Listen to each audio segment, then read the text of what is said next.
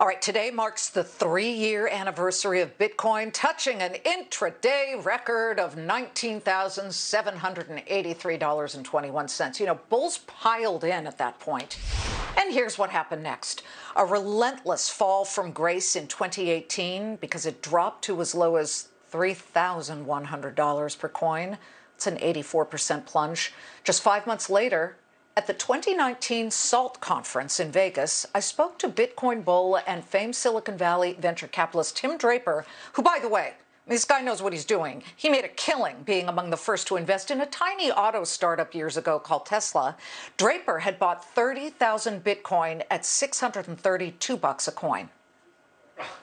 I'm a believer that in 4 years, something like that, Bitcoin will be about a 5% market share of the earth. And it's a better currency. It's decentralized, open. It's transparent. Everybody knows what happens on the blockchain.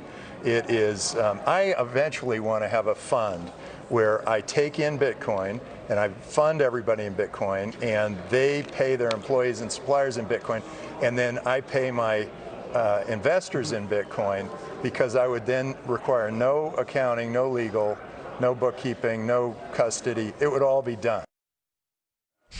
Okay, so do you understand he's got a telescope? He looks so far down the line to the man that Tim partnered with on that very concept. Here in a Fox Business exclusive, we welcome Draper Goren Holm, co-founder Alon Goren.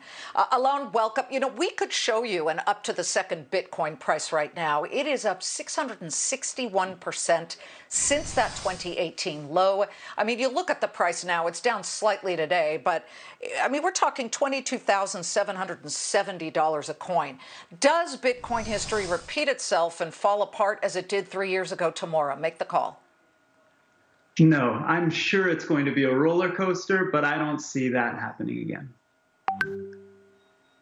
Why? What is at the heart of that? What do you know today that we didn't know 3 years ago today?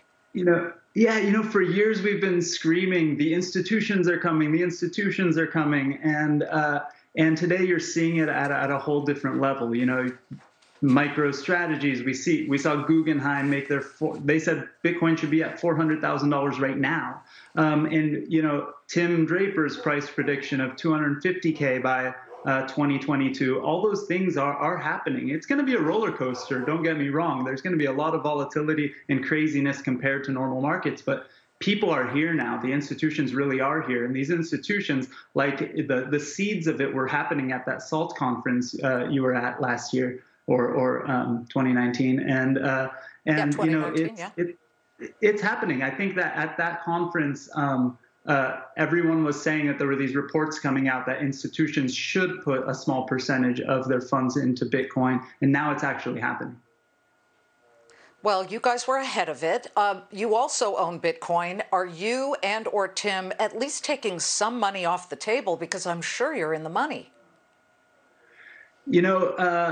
I am a huge fan, and I believe in Tim's 250K prediction, and I hope that the Guggenheim prediction comes true even sooner. For me, it's all about accumulating. And for us as a business, we're investing in the companies and the infrastructure behind it. So I see this as just the beginning. Let's talk about that. You incubate blockchain startups. Blockchain, of course, is the digital ledger that helps anyone basically track every single stage of where cryptocurrency goes, because this is one of the biggest fears. Nobody can see where it's going, and you'll lose it and you miss the password, etc. But tell us what you're seeing in this early seed venture time when it comes to the blockchain names. For me, we look at Bitcoin, right? And that's leading the conversation, at least, and it's really, really exciting. And I look at that and I go, okay, this is like the internet. This is not necessarily the single thing we need to be talking about or thinking about. But if the future economy is going to be digitized on a blockchain, whether it's Bitcoin or Ethereum or Tezos or something else, there's going to be a whole underlying layer of companies who's going to be the next Goldman Sachs? Who's going to be the next AWS? Who's going to power this brand new economy? And we find those companies, those individuals, and we invest in them. You just mentioned Ethereum. What about the names out there aside from Bitcoin? There's Ethereum, there's Ripple, XRP. Do you invest in those names as well? I'm definitely a huge fan of Ethereum. I'm definitely a huge fan of Tezos, because those are underlying layers where the smart contracts will actually be able to replace a lot of what the banks are doing today. So right now, when a bank loans you money or when you get a savings account or something like that, there's a lot of fat there, not just from the perspective of them taking profits and giving you only a tiny sliver, but in the actual management. And so when AI and smart contracts start combining with what can be done on the blockchain, all of a sudden the bank is going to be automated. The fat is going to be gone. And all of a sudden, what lending looks like in a bank will be much, much different than it is today. And it'll be more fair and transparent and available for everyone around the world. We got about 20 seconds. Am I hearing that the banks should be nervous? The banks should be very, very nervous. I think that, companies like Lunar Crush are going to be the next Bloomberg. I think that companies like Prime DAO or these organizations are going to be the next prime brokerages. I think that Rivet is going to power the future internet. So these things are coming, and all stocks and bonds and everything is going to be tokenized, and that's going to be powered by Onera. Like, these companies are coming, and they're either going to have to acquire them, adopt their technology, or go out of business.